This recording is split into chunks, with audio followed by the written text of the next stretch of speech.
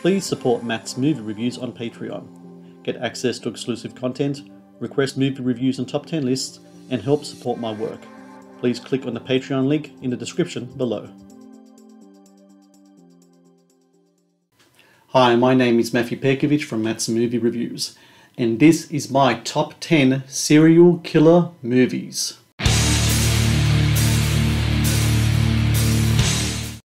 At number 10 is No Man of God.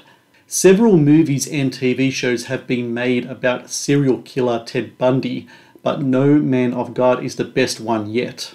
No Man of God focuses on the last years of Bundy's life as he awaits execution on death row.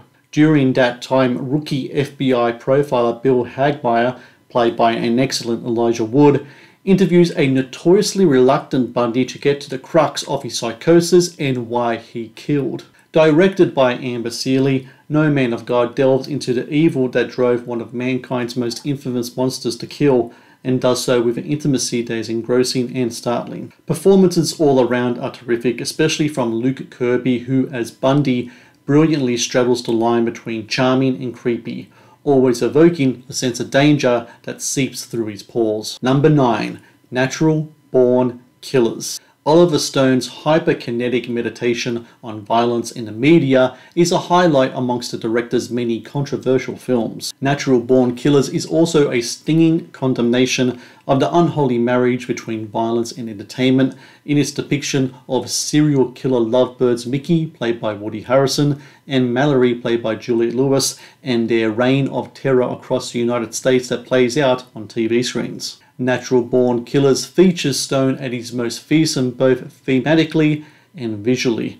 Stone throws everything on the screen and not only manages to make it stick, but also draws out career-defining performances by its cast, which also includes Tommy Lee Jones and Tom Sizemore. At number 8 is Citizen X. An engrossing and chilling made-for-cable release, Citizen X portrays the 10-year hunt for serial killer Andrei Chikatilo, also known as the Butcher of Rostov, during 1980s era Soviet Union. Stephen Rea stars as a forensic specialist whose continual investigation into the serial killer responsible for the deaths of 52 people is constantly hindered by Soviet bureaucrats who are more concerned with the negative image this can have upon the USSR. Directed by Chris Geronimo, Citizen X not only succeeds as an investigating thriller into the most savage serial killer in Russian history, but it also depicts the frustrating and stifling environment of communist tyranny in which Chikatilo was able to kill undetected. Number 7. American Psycho. Although Christian Bale first made his debut back in 1987 in the war drama The Empire of the Sun, he will truly make an impact as investment banker and serial killer Patrick Bateman in the pitch-black comedy thriller American Psycho. Based on the novel of the same name by acclaimed author Bret Easton Ellis, the Mary Harron-directed American Psycho features Bale portraying the homicidal Bateman as a psychopath in the purest form, acting the part of slick finance man during the day while reveling in his true nature as a killer and sadist after work hours. Bale's astonishing performance is truly something to behold, presenting Bateman as a vision of perfection on the outside while descending into manic chaos within. Number 6. Sweeney Todd, the Demon Barber of Fleet Street. The 7th collaboration between director Tim Burton and his equally eccentric star Johnny Depp, Sweeney Todd, the Demon Barber of Fleet Street, saw the pair at their darkest and indeed bloodiest. Based on the musical created by Stephen Sondheim and Hugh Wheeler,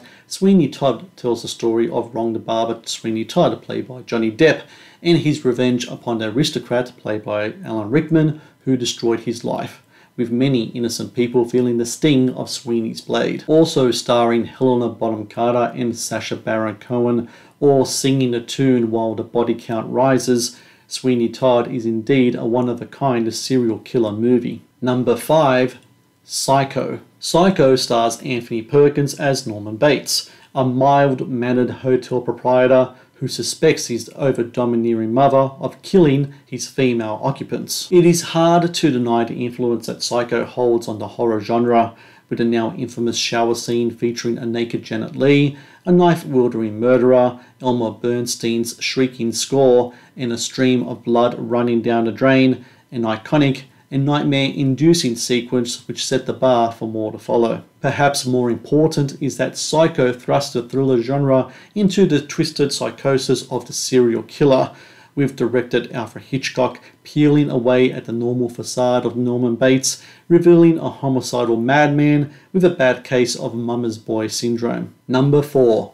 The Silence of the Lambs. The Silence of the Lambs features a unique mix of police procedural, gothic horror, and psychological thriller to enthrall and scare the bejesus out of any movie watcher. Directed by Jonathan Demme, The Silence of the Lambs stars Jodie Foster as Clarice Starling, an FBI agent who forms a unique bond with psychotic psychiatrist Hannibal the Cannibal Lecter, played by Anthony Hopkins in a career best performance. Starling, meanwhile, is investigating another serial killer in the form of human skin collecting Buffalo Bill, played by a very creepy Ted Levine. A disturbing, tense, and suspense-filled crime thriller, The Silence of the Lambs is a serial killer movie that has rarely been bettered. Number 3 is Seven. One of the best serial killer movies, Seven stars Morgan Freeman and Brad Pitt as mismatched cops who are on the hunt of a serial killer who uses the 7 deadly sins as inspiration. Seven is the first classic from master filmmaker David Fincher,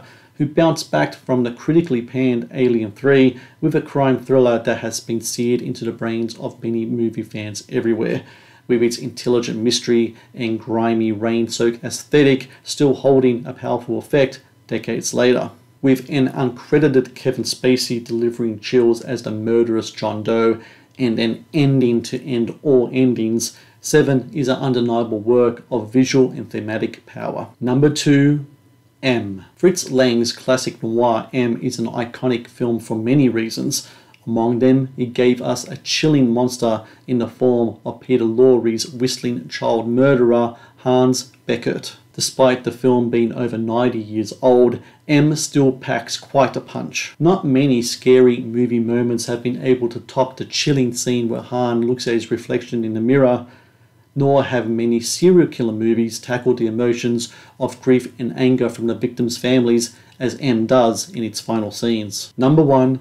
Zodiac. Based on true events surrounding the exploits and manhunt of a serial murderer who terrorized the San Francisco Bay Area during the late 1960s and early 1970s, Zodiac is a tale of obsession, told through an investigation of a police officer played by Mark Ruffalo, a journalist played by Robert Downey Jr., and a cartoonist played by Jake Gyllenhaal, who, oddly enough, came closer than anyone in solving the mystery of just who is the Zodiac. Director David Fincher's methodical approach and knack for the visual left no stone unturned in his recreation of these events and the environment they were setting. Perhaps more important for this list is Fincher's ability to recreate the Zodiac killer's many violent atrocities, which he does so with a deft hand for tension and a realistic approach to violence, with some sequences simply too horrific to endure. Sure, the Zodiac may run for 3 hours,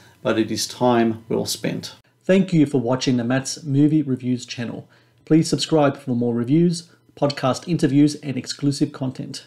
Also, if you would like to request a review and support my work, please join my Patreon via the link in the description below.